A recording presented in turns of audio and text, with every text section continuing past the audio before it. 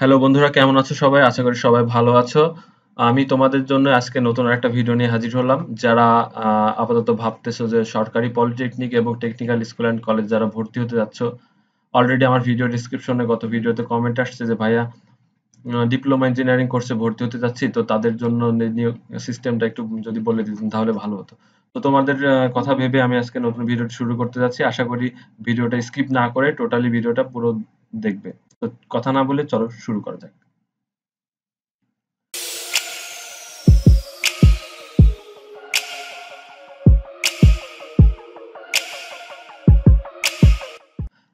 আচ্ছা, প্রথমে যেটা বলতে চাচ্ছি, এবার যারা এপ্লাই করার যোগ্যতা হিসেবে যারা থাকবে সেটা বলে নিই।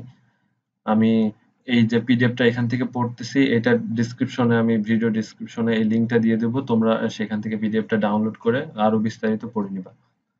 প্রথমে ভর্তির যোগ্যতা যারা হচ্ছে 2016, 17 এবং 2018 মানে এইবার এসএসসি পরীক্ষায় পাশ করছো, তারা এবার অনলাইনে অ্যাপ্লাই করতে পারবা ডিপ্লোমা পলিটেকনিকে ভর্তি হওয়ার জন্য।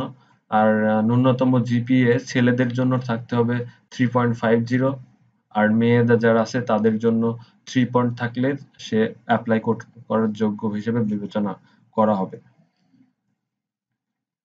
আর কোটার যে সিস্টেমটা আছে এখানে, এবার যে অ্যাপ্লাই করা হয়েছে সেটাও আমি বলে দিব।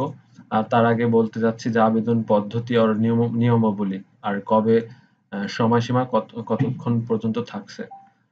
আম, তো অনলাইন আবেদনের সময়সীমা শুরু হতে যাচ্ছে হচ্ছে এই যে 13ই মে থেকে 31শে মে, আগামী এই মাসে, আজকে 9 তারিখ, আগামী 13 তারিখ থেকে শুরু হবে এবং অনলাইনে সময়সীমা থাকবে হচ্ছে 31শে মে রাত 11টা 59 পর্যন্ত।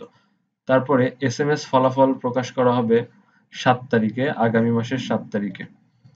আর মূল মেধা তালিকা হতে সিলেকশন করা হবে যে 8 তারিখে, ফলাফল দেবে 8 তারিখ থেকে 20 তারিখের মধ্যে। আর টোটালি ক্লাস শুরু হবে হচ্ছে 11 তারিখ, 11/8/2018। তো বুঝতে তো পারছো সময় আর নেই, এই 13 তারিখের থেকেই সব গত এইচএসসি যে ভিডিওটা বানাইছি সেটাতেও তার সময়সীমা 13 তারিখ থেকে 24। তো পলিটেকনিকের ক্ষেত্রে একটু বেশি, 13 তারিখ থেকে 31 তারিখ পর্যন্ত। প্রথমে ভর্তি হতে হলে তোমাকে যা করতে হবে, প্রথমে, যদি এখানে পলিটেকনিকে সবাই জানো, অবশ্য কেউ জানো না তাদের জন্য বলছি, পলিটেকনিকে 2টা শিফট হয়, প্রথম শিফট আর সেকেন্ড শিফট।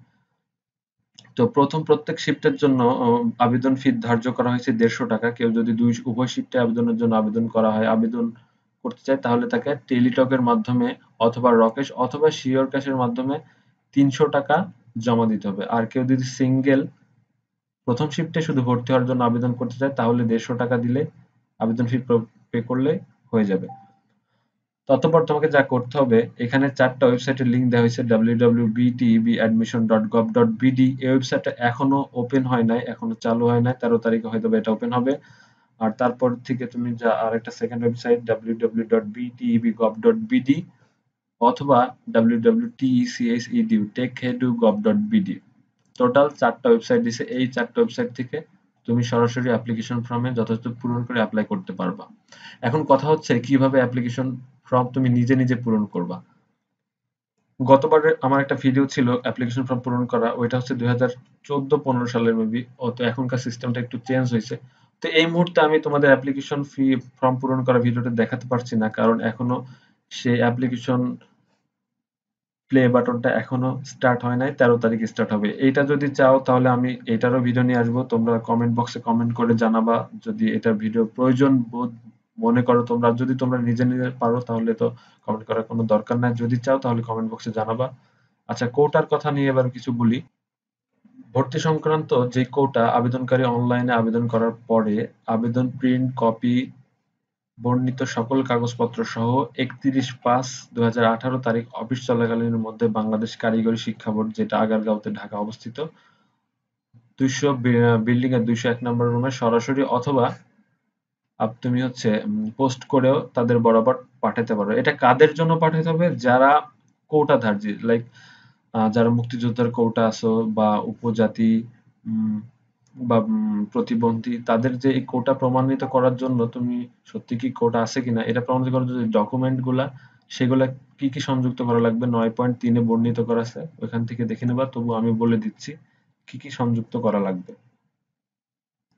দেখো 9.3 বলছে যে সরকার নির্ধারিত কোটার আবেদন প্রমাণপত্র স্বরূপ ক্ষুদ্র নৃগোষ্ঠী প্রার্থীর ক্ষেত্রে সংশ্লিষ্ট ইউনিয়ন পরিষদ বা পৌরসভার চেয়ারম্যান কর্তৃক প্রদত্ত সনদপত্র, মুক্তিযোদ্ধার সন্তান এর ক্ষেত্রে মুক্তিযুদ্ধ বিষয়ক মন্ত্রণালয়ের সনদপত্র এবং সংশ্লিষ্ট ইউনিয়ন পরিষদ বা পৌরসভার চেয়ারম্যান অথবা কাউন্সিলর কর্তৃক সম্পর্কিত সনদ দাখিল করতে হবে। হয়তোবা বুঝতে পারছো কি বলতে যাচ্ছে এখানে। ওইগুলা সব কাগজপত্র অ্যাটাচড করে তার সাথে যে অনলাইনে আবেদন ফর্ম করবা ওইটার প্রিন্ট আউট সহ খামের মধ্যে পাঠায় ওই আগারগাঁও কারিগরি শিক্ষার বোর্ডে ওইখানে পাঠিয়ে দিতে হবে 31 তারিখের মধ্যে। এটা আবেদন ফর্ম পূরণ করার পর কাদের জন্য? যারা হচ্ছে কোটা, তাদের জন্য। এমনি যারা সাধারণ যারা তাদের জন্য না, মহিলাদের জন্য না, শুধু যারা কোটা নিগোষ্ঠী তাদের জন্য এটা সেন্ড করা লাগবে। আর যদি 31 তারিখের মধ্যে ব্যর্থ হও তাহলে তোমার অ্যাপ্লিকেশন বাতিল বলে গণ্য করা হবে। সরকার কর্তৃক নির্ধারিত কোটা থাকছে মহিলা কোটা 20%, এসএসসি ভোকেশনাল থেকে যারা পড়ে আসছে 9-10 তাদের জন্য 15%, ক্ষুদ্র নৃগোষ্ঠী কোটা ঢাকা, চট্টগ্রাম, বাংলাদেশ, সুইডেন পলিটেকনিক ইনস্টিটিউটের প্রতিটি 4টি করে এবং অন্যান্য পলিটেকনিক ইনস্টিটিউট, ভিআইটি ও সরকারি টেকনিক্যাল স্কুল অ্যান্ড কলেজে থাকছে 2টি করে। মুক্তিযোদ্ধার সন্তানের জন্য থাকছে 5%, বিশেষ চাহিদা সম্পন্ন শিক্ষার্থীদের কোটা থাকছে 5% এবং কারিগরি ও মাদ্রাসা শিক্ষা বিভাগ ও শিক্ষা মন্ত্রণালয়ের কারিগরি শিক্ষা বোর্ড কর্তৃক তাদের থাকতেছে হচ্ছে কর্মচারীদের সন্তানের জন্য তাদের থাকছে 2%। তো টোটালি তোমরা কনসেপ্টটা হয়তোবা ক্লিয়ার হয়ে গেছো যে কিভাবে অ্যাপ্লাই করবা। এখন তোমাদের সামনে টোটাল বিষয়টা ক্লিয়ার হয়ে গেছে আমি আশা করি। তবুও যদি আরেকটা বিষয় ভুলে গেছি, কিভাবে পেমেন্ট করবা। অবশ্যই 13 তারিখে যে অনলাইনে ফর্ম ফিল আপ করতে হবে তার আগে অবশ্যই তোমার যে অ্যাপ্লিকেশন ফি 150 টাকা প্রথম শিফটের জন্য, সেকেন্ড শিফটের জন্য দুইটা একসাথে করলে 300 টাকা, সেটা পে করতে হবে। কিভাবে করবা এখানে বিস্তারিত বলে দিছে। প্রথমে যদি রকেটের মাধ্যমে করতে চাও, ডাচ বাংলার মাধ্যমে *2 ডায়াল করতে হবে। ফার্স্ট পেমেন্ট মেথড নির্বাচন করতে হবে, বিল পে নির্বাচন করবে। তারপর সাকসেসফুল এসএমএস পাওয়ার পর সেইটা যে একটা ওরা ট্র্যাক নাম্বার দিবে যাকে বলে ট্র্যাকিং নাম্বার অথবা সিকিউরিটি নাম্বার, ওইটা দিয়ে পরবর্তী এসএমএস কনফার্মেশন করতে হবে। এখানে টোটাল বিস্তারিত লেখা আছে।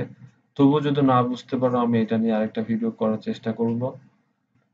আর টেলিটক সিমের মাধ্যমে তোমরা জানোই হয়তোবা, টেলিটক মোবাইলের মাধ্যমে মেসেজ অপশনে গিয়ে বিটিএডি লিখে স্পেস দিয়ে পাশের সন লাইক 2018 স্পেস দিয়ে বোর্ডের নাম, যদি যশোর হয় জেইএস প্রথম 3 অক্ষর স্পেস দিয়ে এসএসসি পরীক্ষার্থীর রোল নাম্বার স্পেস দিয়ে ভর্তির শিফট, যদি ফার্স্ট শিফট হয় তাহলে এ, যদি সেকেন্ড শিফট হয় বি, আর উভয় শিফটই যদি ভর্তি হতে চাও তাহলে সি। অবশ্য তুমি যদি উভয় শিফটটাই ফর্ম করতে হয় সেক্ষেত্রে তোমার ফোনে 310 টাকার ঊর্ধ্বে থাকা লাগবে, কারণ ওদের একটা এসএমএস চার্জ সেটা সহ কাটে। আর 150 টাকায় প্রথম শিফটে করতে চাও তাদের জন্য 160 টাকা রাখলে এনাফ। তো এখানে বলছে যে এসএমএস প্রেরণকারী আবেদনের যোগ্য প্রার্থীর নাম, পিতার নাম, শিফট পিন এবং পরীক্ষার ফি হিসেবে শিফটের জন্য 150 টাকা, উভয় শিফটের জন্য 300 টাকা সম্মতি চেয়ে এসএমএস দেওয়া হবে। ফিরতি এসএমএস এ মনোযোগের সাথে তথ্য দিয়ে সকল সম্মানিত মানে পড়বেন। তারপরে BTA space ES space pin নাম্বারটা আপনি পাবেন। প্রথম এসএমএস এ ওরা রিপ্লাই দিবে, ওইখানে পিন নাম্বারটি থাকবে। স্পেস দিয়ে আপনার মোবাইল নাম্বার, অবশ্যই যে ফোন নাম্বারটি অল টাইম খোলা থাকে, আপনার পরবর্তীতে আপনি কি চান্স পেলেন কি পেলেন না এটার ইনফরমেশন কিন্তু ওই এসএমএস এর মাধ্যমে ওই ফোনে এসএমএস করে জানিয়ে দেওয়া হবে। মানি রিসিপ্ট নাম্বার সহ একটি ফিরতি এসএমএস দেওয়া হবে, সেটা হচ্ছে কনফার্মেশন মেসেজ। অবশ্যই এগুলো ডিলিট করবেন না, এগুলো যত্ন সহকারে রেখে দেওয়ার চেষ্টা করবেন যতদিন না পর্যন্ত আপনার ভর্তি কাজটি সম্পূর্ণ না হয়। আরেকটা কথা বলে রাখি, যারা আশা করি যারা চান্স পেয়ে যাবে তারা প্রথম 7 দিন অবশ্যই ক্লাসে উপস্থিত থাকার চেষ্টা করবে, নাহলে তোমার ভর্তি বাতিল বলে গণ্য করা হবে। এখানে সুন্দরভাবে লেখা আছে, এটা তোমরা পড়ে নিবা। বন্ধুরা ধৈর্য সহকারে ভিডিওটি দেখার জন্য অসংখ্য তোমাদের ধন্যবাদ। আর অবশ্যই কোনো সমস্যা থাকলে কমেন্ট বক্সে জানাবা, আর তোমাদের বন্ধুদের সাথে ভিডিওটি শেয়ার করবা যারা পলিটেকনিকে ভর্তি হতে ইচ্ছুক। অবশ্য মনে করি তারা অনেক উপকৃত হবে। আর সাবস্ক্রাইব করতে ভুলবে না।